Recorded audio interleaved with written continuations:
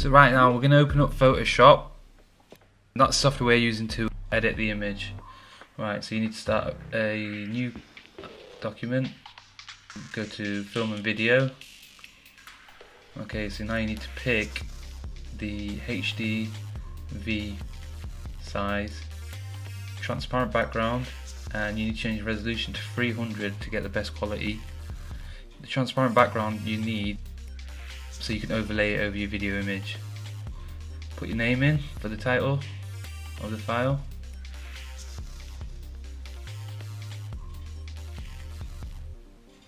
Okay, so when you're doing your titles, you have a variety of choices for fonts. You can go really crazy. There's some good websites online that you can find free fonts to download. Make them stand out, but make sure they're readable as well. So what we're writing here now is title, level, and extra info. Now you can put whatever you want, but this is what we're going to do for this tutorial. Right, now I've done them in white, but I'm going to do a layer style. That's going to make it stand out more, and it's going to make it stand out more depending on what colour the background changes to. So if it's dark or light, it doesn't matter, because the change in the layer style will make it much better. Save your file as a PNG, that's very important, as it makes sure the background's still transparent. Okay, now I am going to be putting subtitles. Now what you need to do with subtitles is save each different section that you write out as a separate file. Subtitles can be used to enhance your narration, or you can subtitle certain words and certain points within the narration that you really want to emphasize to the audience. Okay, now I'm going to save that, and that's going to be saved as a PNG as well. We need to save it as PNGs because it gives it a good transparent background, which is going to overlay on the video nicely. Right, save that. Now open up Premiere. This is a video editing software. Remember, there are free versions that we've highlighted earlier on in the video. Okay, so we're going to open up a new project.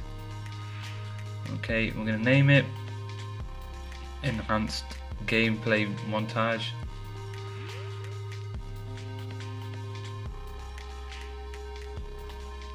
Okay, make sure the file settings are right.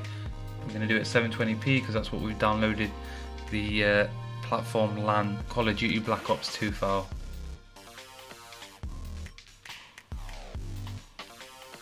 Okay, now we're going to name the sequence.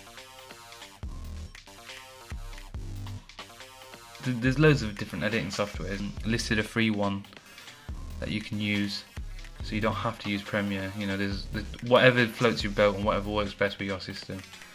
We use Premiere a lot, so that's why we're showing you this guide in Premiere.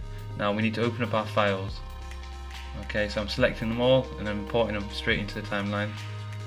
They're all there now. So the first thing I'm going to drag out is the actual video footage itself. Now that was recorded off a PVR2 made by Hopage. It's the one we recommend, and it's one of the best ones out there.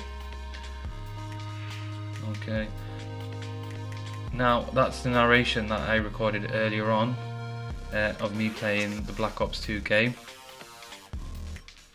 Okay, that needs to go on the audio section. Now I'm bringing in the first set of PNGs. Okay, these are going to come over really nicely over the screen now. I'm stretching them over. Right, now you can see that the title, the level, and the extra info is really nice, and it's sticking out really nice. So now the subtitles are coming out. You need to make a separate PNG file for each subtitle, and if you change scenes or change your gameplay, you need to make a different title, and you need to overlay them in sections. Okay, now we're going to export this out, put the right settings in. We're going for H.264.